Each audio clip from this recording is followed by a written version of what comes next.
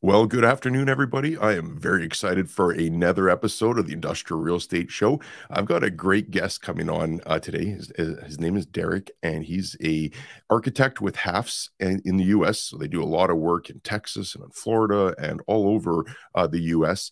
And in advance of this interview, I put out a question on Twitter just asking what questions people would ask for an architect. And I had 18 different questions come in. So we'll try to get through a number of them, and then we'll also take any live questions that you have for Derek as we go through this. So we'll try to get to as many questions as we can. Very excited to jump into it. Derek, good to see you again. Thanks so much for joining me on the show. Good to see you. Glad to be here. Big fan of the show. Yeah, thank you. Well, it's probably been a few months since we chatted last, so it's good to actually have you on the show to talk about this, because this is obviously a topic that people are very interested in, just judging on the number of questions that came in on Twitter for you. So before we get to those questions, I'd love for you just to give an introduction, a little bit of background about yourself and how you became an architect and what you do on a day-to-day basis. Okay. So my name is Derek Downs. I'm the Director of Architecture for Halff. I've been with Halff for about 28 years now. And I'm mostly involved in industrial work. So I've done probably 50 million square feet of industrial work, from 60,000 feet up to 1.5 million square foot buildings. So kind of all across the board. Halff is an employee-owned full-service engineering and architectural company. We were founded in 1950, and we're headquartered in Dallas, Richardson, Texas. We provide design services from 30 different offices in Texas and Florida and kind of all across the Southeast, and we have roughly 1,400 employees. We really strive to do integrated design, and that's where we think we add the most value, when we can have both architects and engineers working together on projects. And we really feel like that's what sets us apart from our competitors and adds the most value to our clients. So that's a little bit about me and about Halff. Thanks for that introduction. And actually, that tees up a question that I already have on it. What's the difference between an integrated one where you have the engineers and the architects presumably under the same house versus, and maybe the terminology is a little bit different, but would it be a non-integrated design if you had them in different firms? So I would say that most of the time, the architects and the engineers work in different companies. So they're working together, but they're not all under the same roof. They're not kind of all marching in lockstep the way we like to be. So we think that by pulling together all of the right people at the right time, pulling in the architects and the civil engineers and the structural engineers, getting all those people in the room, and when we're all working together, we can solve issues a whole lot quicker than we could, even if we were just consultants. But it's a little bit different mindset, because we can kind of set our egos aside and really focus on the common goal of accomplishing what the client wants to accomplish. Interesting. So with 50 million square feet that you've been involved in, from 60,000 to 1.5 million, that's the full spectrum of industrial real estate development there. I think that's why there are so many great questions that came in. So we'll start pulling up some of these questions now, and then I'd also encourage anybody that's tuned in live to this, if you have any questions as we're going through this, if you'd like Derek to elaborate on any of this as well, we're more than happy to take live questions as well. So just put that into the chat. So I went through after all these came in and tried categorizing them so that some of them were very similar types of questions. And then I also just put an emphasis on, I think, the ones that were most topical at the moment. So we'll try to get through all these. If you have a quick answer, by all means, you can answer quick if you want to expand on it. And then I might even have a follow-up question as well, Derek. Okay. So first question came in from Herman. How have things evolved in the space since you first started? And just correct me if I'm wrong, but did you say 28 years in the business? 28 years. So almost 3 decades. So I thought that'd be a good one to tee up. How have things changed in 28 years that you've been an architect? Thanks for reminding me how old I am right at the start of it. Certainly the biggest thing is size. When I first started doing industrial, a 400,000 square foot building was a big building, and now it's kind of a small one. So, I mean, there's that. The clear heights have gone up. The bay spacing has gone up. So kind of everything is bigger than it used to be. It's really interesting. back in the day, like I said, a 400,000 square footer was big. It was probably 24-foot clear on average. Now we're talking about, the other day I was meeting with a client and we were talking about a 400,000 footer and we were debating whether or not it should be 36 or 40-foot clear. So, Wow. I mean, it's not just the size, it's the overall volume. It's just gotten enormous as well. So that's the biggest change. And that's kind of what I was thinking that you'd mentioned, just because I've noticed the same thing over my career, is that that has been prevalent. So I think that leads into the next question that is from Matt. What are some specs that drive value? And he gave a couple examples of truck court depth, amperage, ceiling heights. Definitely clear height. That's the biggest one. Everybody's looking at racking, and if you're going from a 32 to a 36 to a 40-foot clear, you can get another level of rack in there, and so it increases the volume and the amount of space you have. Truck courts are getting bigger. The trucks have continued to get a little bit bigger, so the truck courts seem to get bigger, and then there's trailer storage is kind of a big factor as well. Everybody wants to have some trailer storage, no matter what the size of the building. It seems like adding trailer storage just adds quite a bit of value. So that must have changed quite a bit over the years, where truck storage or trailer parking wasn't prevalent, call it 20 years ago. Yeah, it really wasn't. So how are you designing for that? Like, is there a number that you think needs to be there in terms of how much additional yard you have? Or is it just added on to the truck court depth so they can park it at the other end? So it's usually added onto the truck court depth. So, here in Texas, and an average truck court would be 135 feet or so. And then we'd add maybe another 50 or 55 feet on top of that. So 185, 190 feet is the new kind of depth for a truck court, including trailer storage. That's pretty crazy, because you're right. Like, especially some of the older buildings that perhaps weren't built to that 135-foot depth length. If they were only 120, call it, not only is it going to be challenging getting a large 53-foot trailer in there, but now you have no additional place to store it if you wanted to park it. So you're seeing more at 185, 190 feet from basically the building to the edge of the yard. Yep. Fascinating. And then what about the other one that I wanted to get your thoughts on with that were amperage, because I think that power is going to be even more critical going forward with just the electrification of everything. Seems that automation inside, everything's just requiring more power. Is that becoming more of a factor now when you're designing these larger buildings? Yeah, it is. The base building doesn't have a lot of load typically, so we'll kind of design for one transformer, but then we'll put in extra conduits so we could drop in another one or two or three or four additional transformers. The buildings themselves don't tend to be real energy hogs. If we're using LED lighting and there's not a ton of office space in these things, so they're really pretty efficient buildings overall. It's just all of those added on things that you talked about, the robotics, the automation, or if they've got electric vehicles powering those, that's where the real additional load comes into play. Is there a rule of thumb on how much amperage or voltage you want to see at a building, depending on the size, or is it case by case? It's really case by case. You have to meet with the power provider, and they're not going to, especially on a spec building, they're not just going to give you as much power as you want. You've got to justify it, because you're fighting with every one of their customers for power. So they're going to give you the minimum amount that they can, and you've got to prove that you need more. And so that's why the shell building ends up just having a single transformer a lot of times. Closely related to that, then, I guess, is solar. So are you seeing more buildings being built with solar now? And if so, can that add additional power, or is it more meant to substitute the power from the grid? We haven't done any solar. We've done a lot of studies for solar. And honestly, just none of them have penciled out so far. Yep. And here in Texas, especially, the energy is relatively cheap still. And so they just don't make economic sense. So if you're looking purely for a return on investment, solar is not quite there yet. I think it's probably close. And I mean, if we ran a study today versus 2 years ago, it's closer than it was. So it may be just another couple of years before it really does make sense.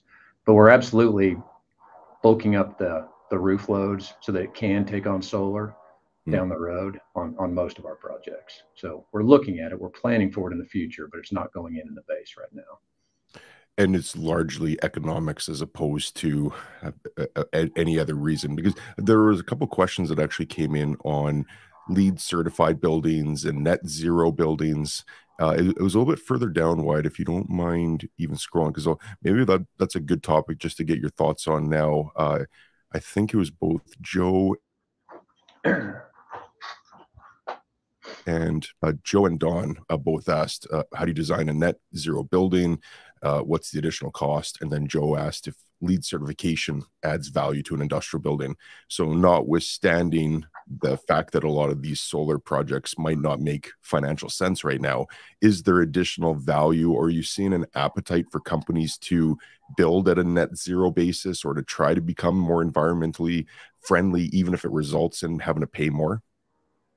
We haven't seen any net zero buildings yet. I think that'd be a real business decision that an owner would have to make, because it would be a pretty substantial impact to them in terms of first cost.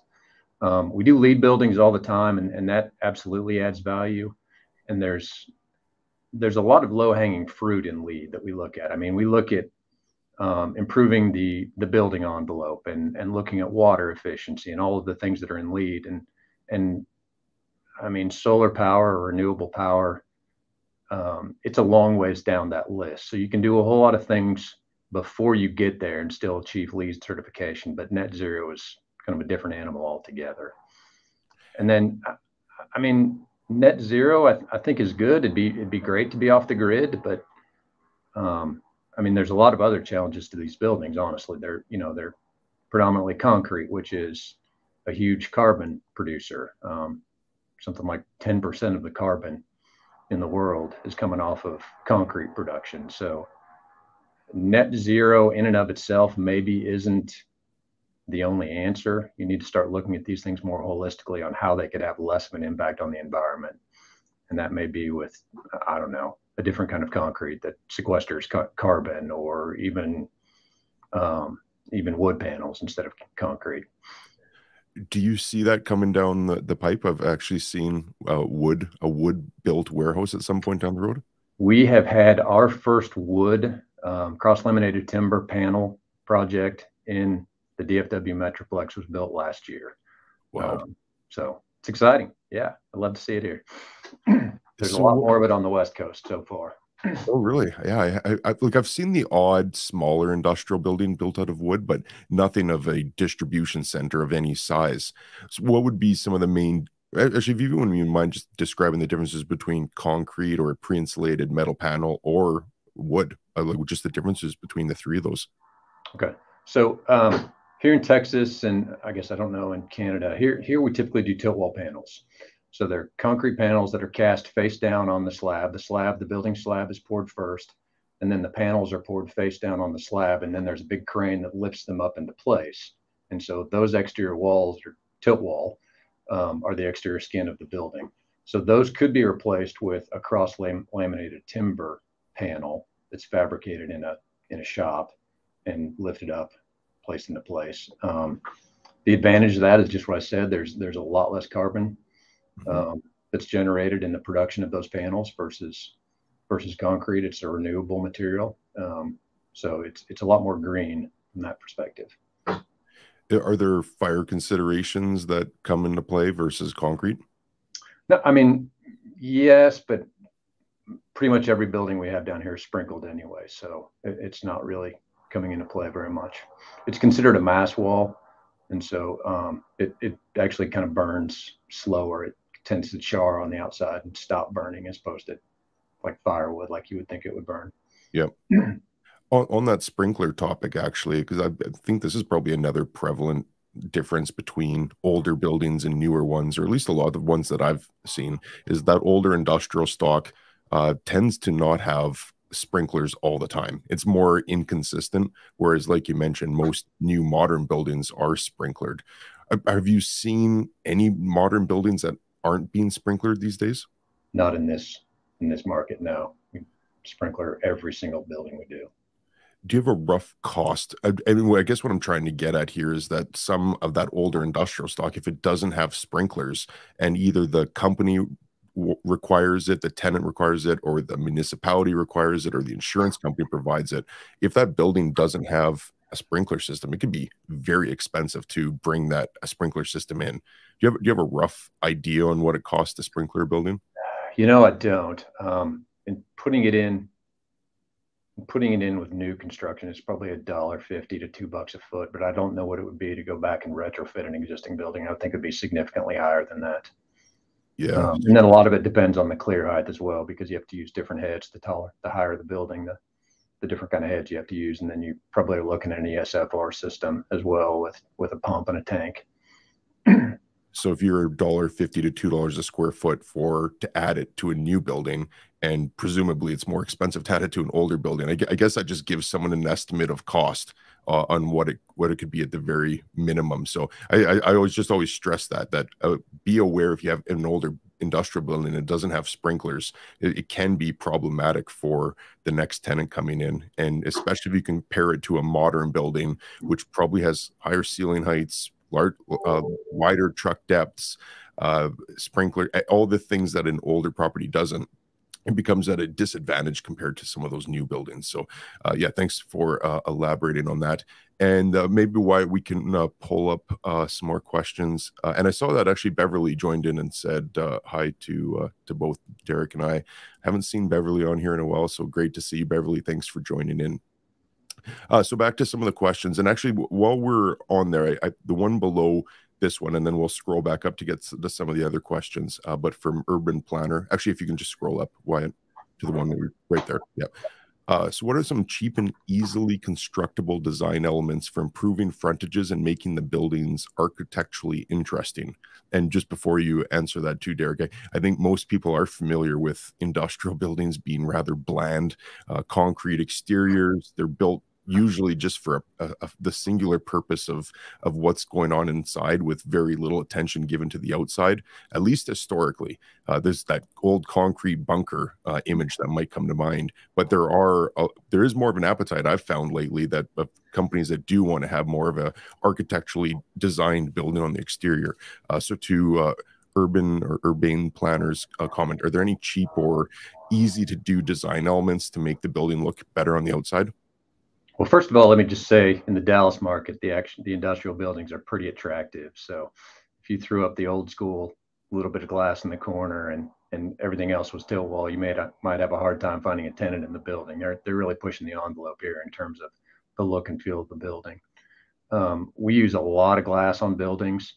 At the entrances, we're looking at 2.5-story glass, which is, back in the day when I was doing the 28 years ago, I might have had 8 or 10 foot of glass. We're doing 2.5 stories now. We're looking at a lot of accent materials at the entrances, stone or metal panel or brick accents, canopies, articulating the building, doing lots of little things that are interesting. And you can pull it off on these big buildings because you need to kind of keep the perspective of the scale, right? It's, maybe 90% of the building is background. And so you can let it just be the concrete panels that you mentioned. And if you make the office buildings, that 10% really special, you can put some extra effort into that and put a little extra money in there, and it kind of bounces out without having a huge impact across the size of the building, just because it's spread out over so many square feet. So we try and really focus in on those entrances and make them special, because it can be a deal breaker between success and not, and bringing in a tenant if the building isn't attractive, just because that's the way the market is right now.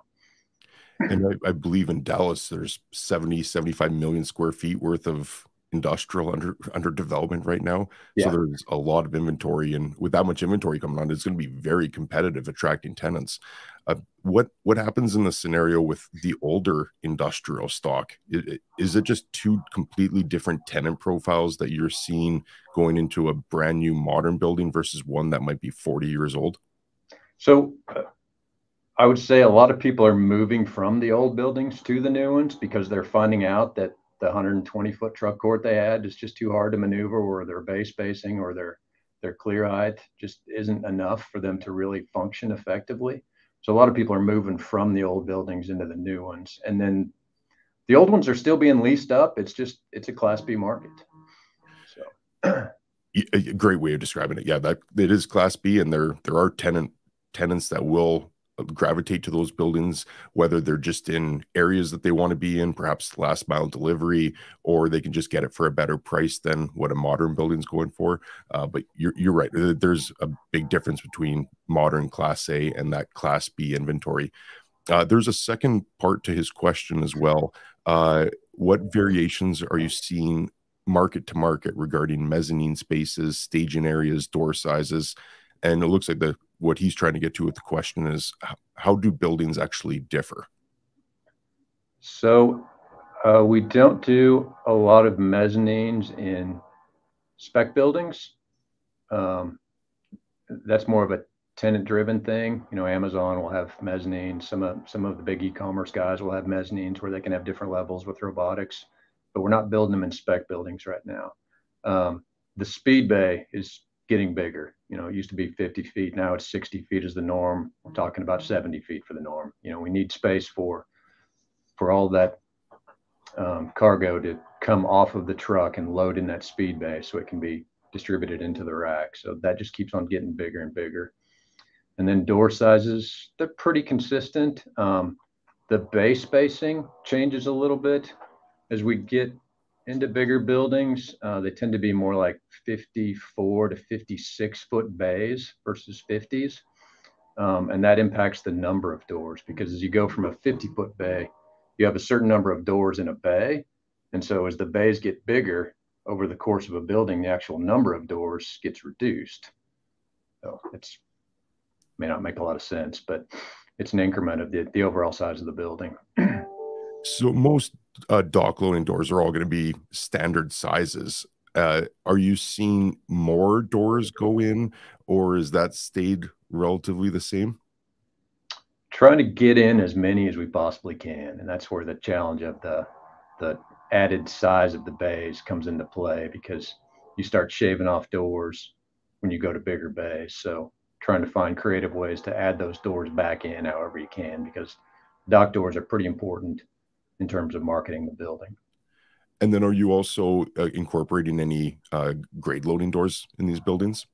Not grade loading, but we do a ramp typically. Pretty much every office corner will have a ramp adjacent to it, either built into the shell or planned in to where it can be put in with the tenant. Is that just because it's too challenging to deal with grade changes in the ground itself? So you just kind of keep it the same consistent grade the whole way, and then you ramp one of the doors to grade? Yeah. So we'll just ramp one door and have an oversized door, a 12 by 14 door that's big enough for a truck to drive in, a small truck or a fork truck to drive into it. But yeah, shifting from grade level to dock high is a real challenge, because we're trying to slope away from the building here in Texas as much as we possibly can to get that. We don't do truck wells here. We do slope truck courts and slope the water away from the building as much as we possibly can.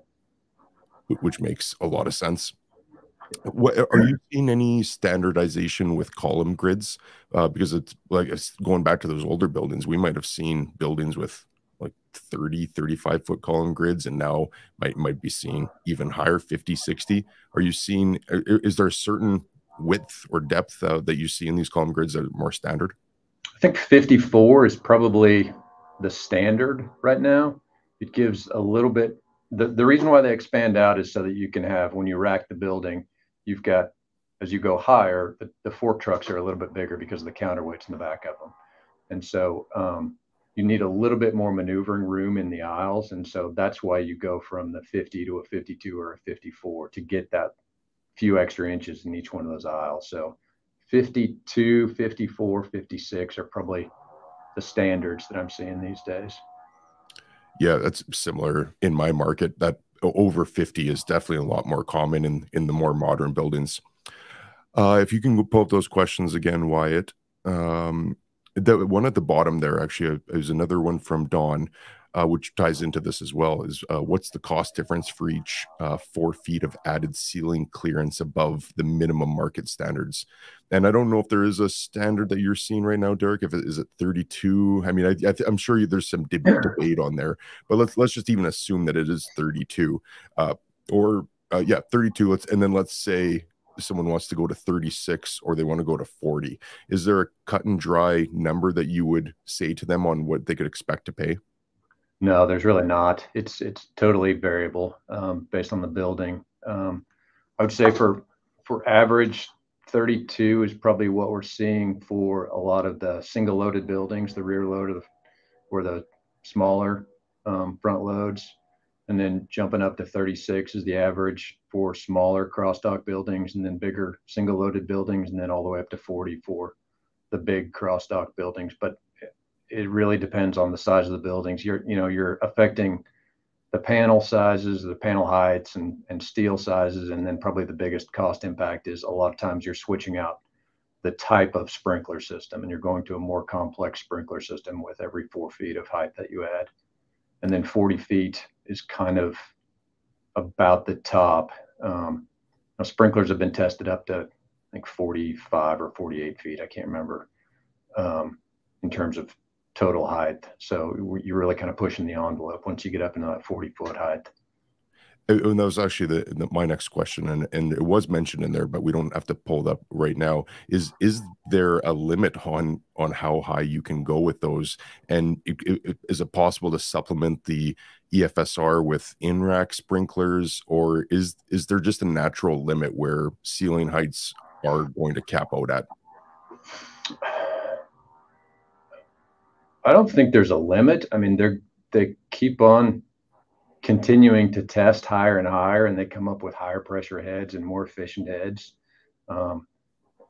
In-rack sprinklers, if you can avoid those, you certainly want to. It's very limiting, and the first time you have to reconfigure those things, it becomes a cost inconvenience. So as much as you can have the sprinklers up at the roof line, you want to do that. But they're continuously tested by Factory Mutual and the other testing groups, and they just continue to go higher and higher. So that's the driving force, but it keeps on driving up.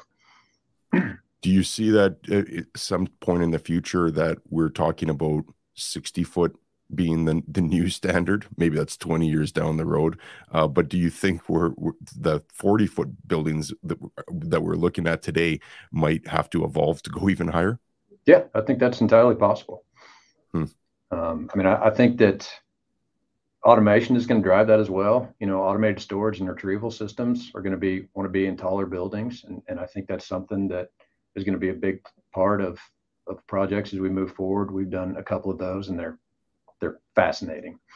We've done a 9-level building, ASRS, that would have been 100,000 square feet, and by going up, we were able to condense that down to a 14,000 square foot floor plate. So, it's huge impacts. That was a cold storage space. So we reduced the amount of building envelope substantially by doing that, and it made it much more efficient. So it actually penciled out almost immediately in doing that.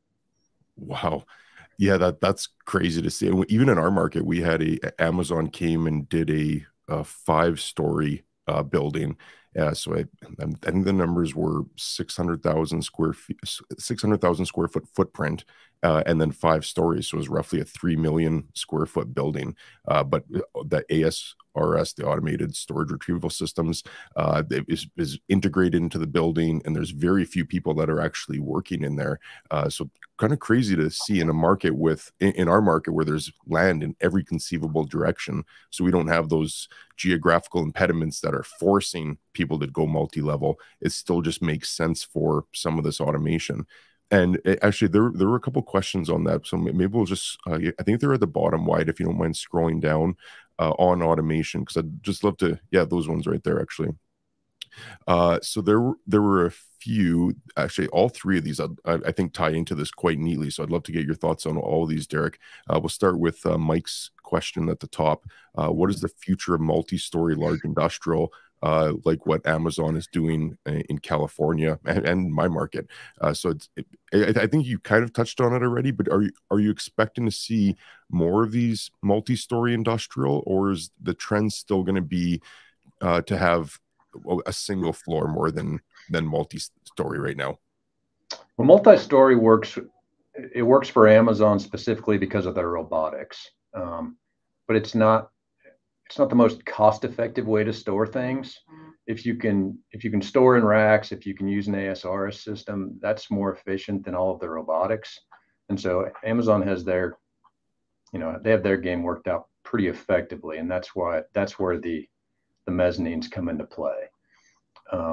I don't see a lot of folks other than the big e-commerce guys using multi-story when they can just go racking higher, or like I said, go to an ASR system that can pull from racks that are higher, and they can go deeper as well. They can stack pallets, 12, 14 positions deep as opposed to a single deep, like a rack would be. So I think that'll probably be more efficient for a more diverse group of users than the Amazon model would be. Interesting.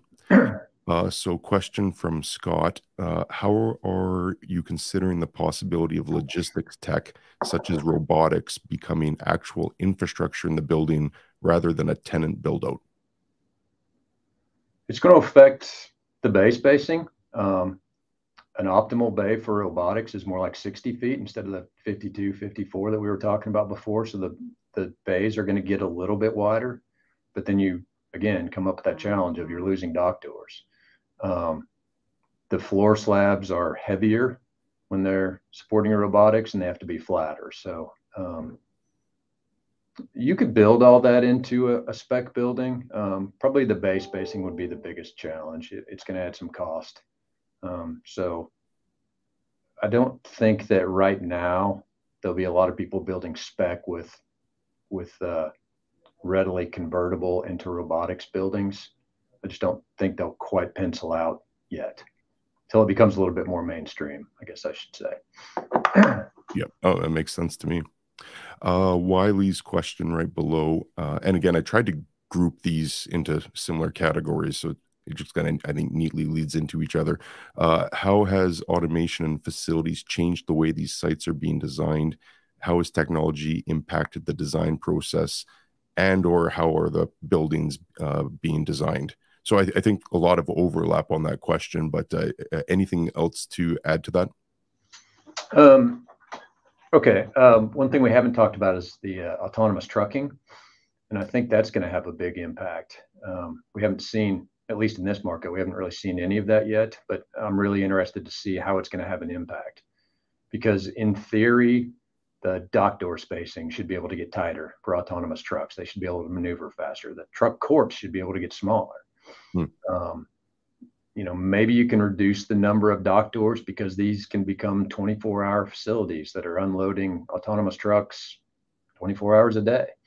And they're quiet, they're efficient, they're good neighbors. So it's all the things that people don't want to have happen with trucks unloading in the middle of the night could happen efficiently with an autonomous truck. So I think that'll be a big impact down the road. How far down the road do you think that would be? I don't know. They're testing a lot of trucks now. I think it's probably 5 to 10 years, maybe. Yep. Which goes by pretty quick for a tenant that's doing a 5 or 10 year lease in a building. Yeah, absolutely. These have the potential of being electric as well, although the jury's still out a little bit on whether it's going to be as efficient as just like a diesel engine, or be able to have the pulling power. But if electric semis become more prevalent, how do those get charged as in relation to the building? Like, do they get charged at the building when they're unloaded? Is there a charging station, or is that just completely off-site and independent of the building itself? I think it's better to have it off-site, just because you don't want to be taking up a dock door position with it. You don't want it to be charging in front of a door. We did a park here recently that was 300 or so acres, and we had a spot that we'd laid out for sort of an autonomous vehicle queuing area where they could wait to get called to the individual buildings. And we had we'd plan for power at that location. So you could pull into a spot, queue up, wait for your time to be called, and you could charge the vehicle while that was going on. So it was all offsite, but we're trying to centralize it, and that improved the efficiency as well by doing that, by getting all of that into one centralized location as opposed to spreading it out over multiple buildings. Interesting. So there's a few people in the chat as well. I just want to bring up because I think there was a question there. What are Dallas? Are they Dallasonites? Dallasites. Dallas Knights. So a fellow one of yours is Ron Rohde, who's a lawyer and an industrial investor in Dallas. And he asked 16-foot doors. So I'm guessing those are like the grade doors that he mentioned. When you're ramping those doors, what height or what width are you usually making those ramp to grade doors? So we usually make them 12 by 14 in the base. So I think he may be asking for 12 by 16 instead of 12 by 14. I'm not sure why you'd want a 16-foot wide door. Yeah, I'm guessing it's probably 16-foot high as well. And I've had a number of companies that if they're bringing in something specialized or unique, that they do need that extra 2 feet of clearance in there. And it's a lot easier to design the building at 16 feet than to try and add it in after the fact. Absolutely, but I agree with you. Like 14 is probably more common is what I've seen in my market. Neil also joined in. Neil, thanks for joining in the question. Is it more difficult today to start a career as an industrial architect than when you started? And what are the barriers to entry in today's world? I think it's probably easier. Honestly, everybody's doing industrial these days. You know, everybody wants to get into this market. It's the hot market. It's sexy, where it used to be dull and mundane. And you know, I kind of geek out on this stuff. I can admit that in this group. Not the sort of thing I want to admit to in a party, but so you know, I love these projects and the challenges that come with them. But you know, we were seeing every developer in the world, every contractor in the world, every architect in the world wanting to get into this market because it was so red hot a few years ago. So it's slowed down a little bit now, and we're kind of weeding out the people that are going back to what they were doing before that weren't doing the industrial. But it's a lot more socially acceptable to be an industrial architect than it was 28 years ago. I imagine 28 years ago, people didn't even really understand what you did, what you're involved in. And you're right, now it's become table talk for at dinners where people are talking about supply chain issues and how, or that new 1 million square foot Amazon facility that just went up by the airport or whatever it is. It's now gone from this industry tucked in the depths of neighborhoods, out of sight of the public purview, to now being front and center and everybody being exposed to it in some sense. So I am 100% with you. I'm a full-on industrial real estate nerd myself, and that's why I have a podcast, is just to talk about this and share it with the guys that have a passion like yourself. And I also see Darren joined in. Boom, yes, Darren. Thanks for the comment. Thanks for joining in. So I got a lot of blank stares from my parents at Christmas time when I would talk about industrial buildings back in the day, and now they know what I'm talking about. So there is that. Yeah, and I can only imagine what your parents would have said to friends of theirs when they were asking what you did. So when you weren't even in the room to expand on it, I can only imagine that, like, something to do with walls and trucks coming and going. It'd be actually funny to hear what people, when we're not in the room, say about what we actually do. So it has come a long way, fortunately. So we still have a little bit of time.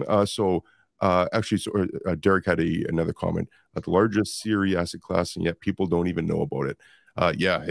Fortunately, it has come a long way in the last decade, but it is the largest. There's a study that CoStar and NAREIT put out, I think it was last year, and they said that there's 21 billion square feet of industrial space just in the US alone, with an aggregate value of 1.5 trillion. Like, it's a staggeringly large number, but to Darren's point, there still are a lot of people that don't know about it. So trying to shine some light on it the best we can. If you can pull those questions back up, Wyatt, we can hit another one from Nils. Nils, thanks for joining in. I usually just say I talk to people and occasionally walk through buildings. Yeah.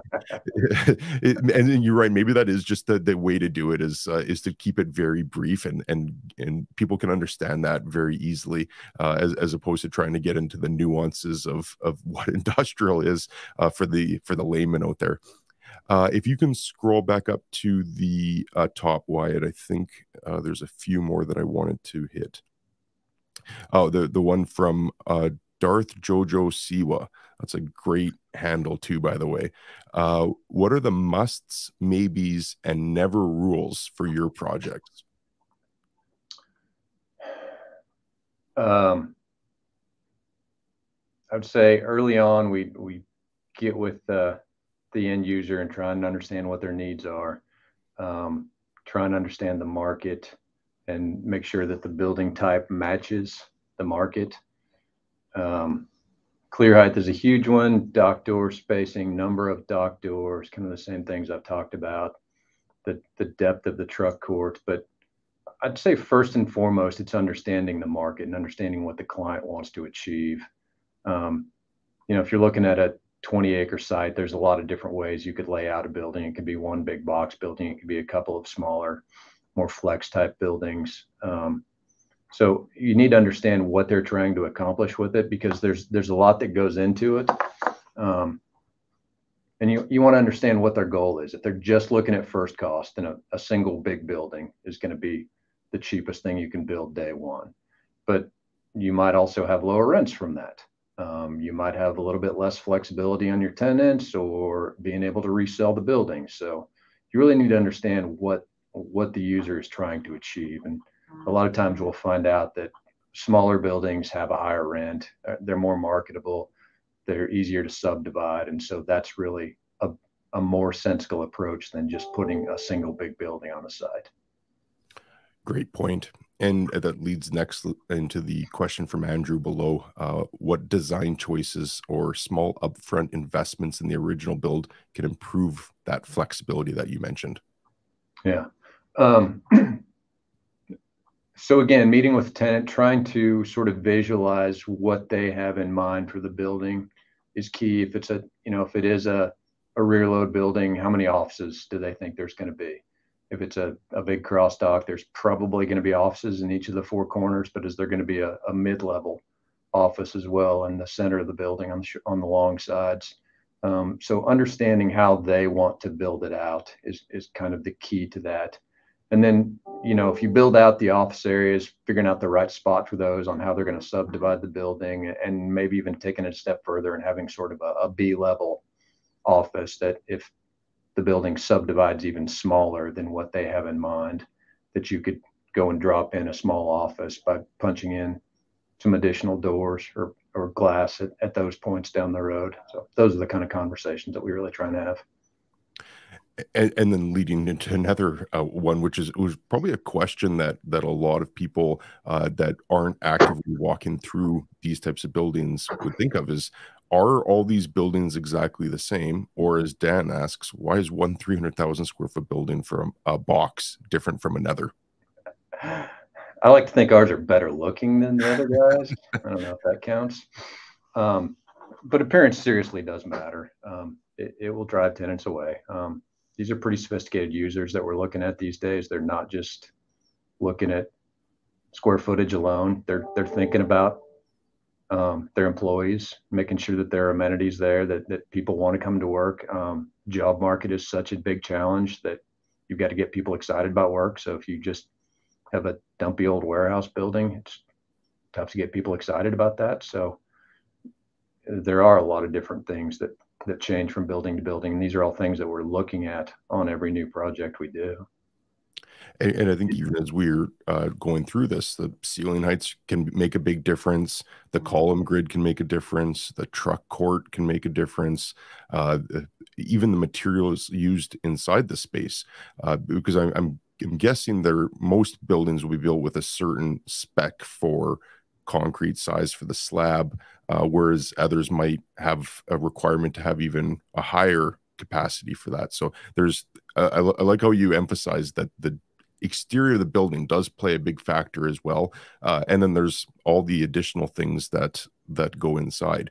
And I get, again, tying into this pretty neatly is a question from Soren. What are the things that usually sell or kill a deal from a potential tenant? I think it's flexibility. They want to, ideally they're taking over a whole building because that makes it convenient for them. They don't have to worry about what their neighbors are doing. So having a building that's just right for them or has the potential for them to grow into is key. Usually when we're doing, a lot of times we'll do a whole park, not just a single building, and we'll try and, greatly differentiate the product type in the park. So we've got some high-end rear load buildings, some smaller cross docks, and maybe one or two big bomber cross dock buildings, so that you can really satisfy any tenant and any need. But having that flexibility within a park is really key, because that's what everybody's looking for at the end of the day, is that flexibility to how can they expand if there's that capability, as opposed to having to pack up and move to a new site. Great point. Just a couple of questions, and I realize I'm giving you like rapid fire questions at this, so I appreciate you taking all of these as we go. I'll put one more from Cam, and then there's a couple in the live chat. I think Darren and Nils had another question, so we'll do this one from Cameron. Are they, and if so, are they planning into designing and demising sizing flexibility in large bay product if downsizing and upsizing is needed or required by tenants? And I think this just speaks to the flexibility comment that you just had, that yes, ideally if you can create a solution as opposed to having to deal with that after the fact. But I think that flexibility is key. Is it always just an inherent trade-off between the amount that you have to spend at the beginning, having it ready to be demised, versus just that wide open box like you mentioned? It's probably a business decision on the developer's part. If they can get somebody to take over 65-70% of the building, then do they want to leave the other portion of it undeveloped? Or can they find somebody that's willing to go in there for a short-term deal, and that would maybe in a couple of years be willing to move out so that the other guy could take the bigger space? But yeah, always looking for flexibility is really key. Okay. One more question actually I'll ask on there, because I think Don's, and this might be very difficult to answer because I'm sure it is different across markets, but maybe you just have some guidelines or rules of thumb. The minimum and recommended specifications for concrete floors, walls, roofs, and paving. It's going to vary for every single project. Probably the concrete floor is the most consistent. It's going to be 6 for a smaller building, 7 for a bigger, as much as 8 for a really big building for the thickness of the slab. The walls are going to be 100% based on the height of the building. They're very efficient, ultra efficient, but they're going to get thicker as the building gets taller. So that's going to be a pure design function. Roofs are based on the base spacing. We're always trying to find that sweet spot with the efficiency. These buildings are all about efficiency. So trying to find the sweet spot on the structure for the roof, in terms of the base spacing and the efficiency there. And then paving is going to be local market driven. Yeah. Okay, so if we could pull up Darren's question about the cold storage, Wyatt. Thanks again for the question too, Darren. Have you done any cold storage products? We have quite a bit. Last year, we did 1.5 million square foot cold storage building out at DFW Airport. That was a fun one. I think it was 1.5 million square foot, 42-foot clear. So I think it was the single largest volume cold storage space in the United States. Wow. So what were some of the challenges and things that went into a building like that then? Probably the biggest challenge was the schedule, honestly. We designed, and we were teamed with a local contractor here that was pulled in right from the start, and a developer, and it's a team that we work with a lot. So we had a good working relationship with all of them, but we went from signing the agreement to them moving in 10 months. So Wow. we designed the shell, started building the shell while we were still working on the finish out. Still kind of figuring out what the interior requirements were while the building was under construction. And it seemed to be a constantly moving, as these projects do tend to be. So it was a real challenge getting the building done. But and the contractor was a great asset on that project. So working the team the way we did was really key to that. That'd be a fascinating topic in itself to explore at another time, just that cold storage, because it's grown in popularity a lot, and even just 1.5 million square foot building devoted to it shows the appetite for these types of buildings. So maybe even a future episode or a topic we could explore. And I'd love to tour a building like that. So if there's anyone ever watching this and they've got a cool industrial building and one like that would fit the bill, I'd love to tour through it and maybe make a video about it. So reach out to me if you've got a cool industrial building, because I'd always be open for that. And then one final question or comment from Nils.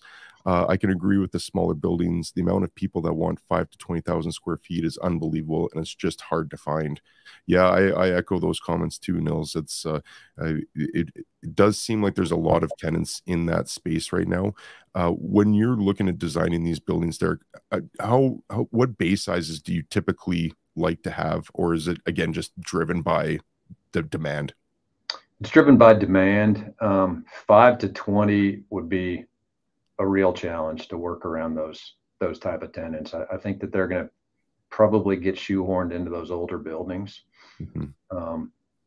Because if you're building, even if you're building a small, call it 150,000 square foot, you're probably not going to want to put a 20,000 foot tenant in there if you can avoid it. Ideally, you're putting in a 30, 40, 25, I guess, if you're building 100,000 feet, if you could subdivide the building up into quarters, maybe would make sense. But I don't see a lot of spec buildings even that small. They're usually in the 150 or so range. So that's a tough market to be in, that little size.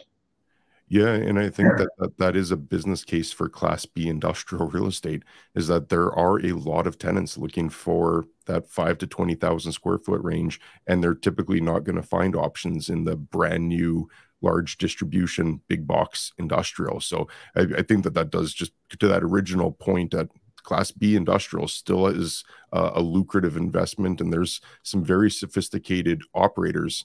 Chris Powers, who actually interviewed on this show a few weeks ago, that his whole business is investing in Class B industrial, primarily in Texas. Ron, who is in here, he owns some Class B industrial. So I think it's interesting to divide that Class A from Class B, because although they're both industrial real estate in the broad context of that term, there's still considerable differences between that Class B and that Class A industrial. So I'm glad that you were able to elaborate on a lot of those for us, Derek, because I think it just does help clarify to people that there are differences, so you can't just group them all into the same category.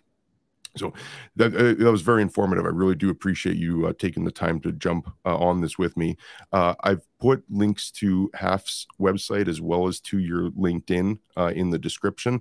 Any other way that people can get in touch with you if they wanted to talk more about your services? No, those are probably the big ones. LinkedIn, I'm looking at all the time. But yeah, anybody that wants to send me an email, please do. Love to talk more. Like I said, I geek out about this stuff, so I'd love to talk more about it. I'm the exact same way. Okay, well, thank you so much again, Derek. It was great having you on. And for everyone that's tuned in, whether you're in live, thanks for joining in, or if you're watching this after, really do appreciate it. And I always like to say, as weird as this might be, give me a thumbs up if you enjoyed this video. Give it a thumbs down if you didn't enjoy this video. I always like feedback of any kind, good or bad. So appreciate you being here and tuning in. And Derek, once again, thank you very much for your time. Thank you, Chad. Enjoyed it. Have a great day, everybody.